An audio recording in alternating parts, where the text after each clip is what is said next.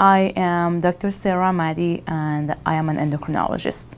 I mainly see patients with a thyroid nodule, which can be benign or malignant, and also patients with thyroid cancer and adrenal tumors and also parathyroid tumor.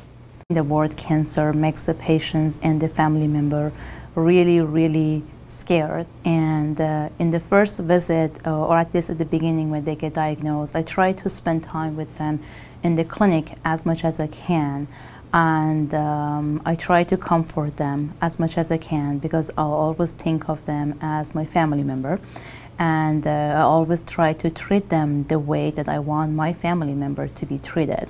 And I try to answer all their questions, and a lot of times I even spend time with them on the phone between visits just to make sure that they have the answer to all their questions.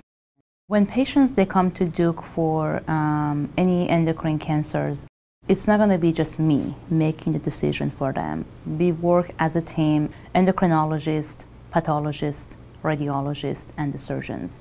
And we always try to see the patients the same day just to make it more convenient for them. And we work as a team, and this would help them to get the best care. And I think that would be the reason patients with endocrine cancers should choose to go to a place that they will get care by a multidisciplinary team, and Duke is one of those places.